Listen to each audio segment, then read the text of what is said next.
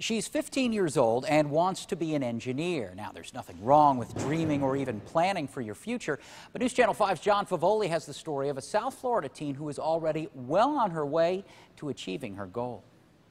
And we went to tour Google. 15-year-old Hannah Herbst seems like any other girl her age. That is until she starts talking about her invention. And as the kinetic movement of the current energy as a result of tidal flux in the Boca Raton inlet moves my pencil wheel system, it turns an AC generator. She's talking about a prototype of an ocean energy probe that could one day provide electricity to countries that don't have access to power. And then that power is transmitted through a bridge rectifier, which converts it into DC power, and then can light up my light system.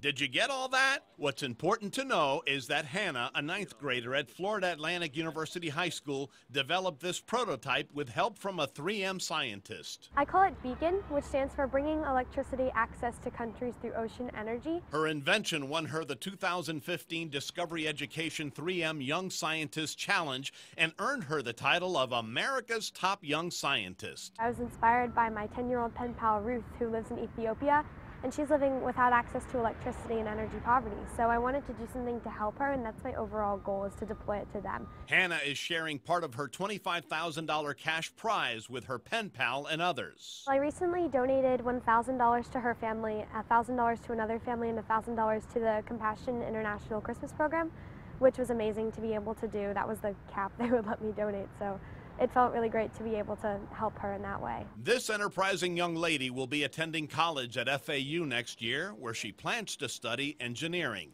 Just a regular 15-year-old with big aspirations and the smarts to make it happen. Good luck, Hannah. John Favoli, WPTV News Channel 5.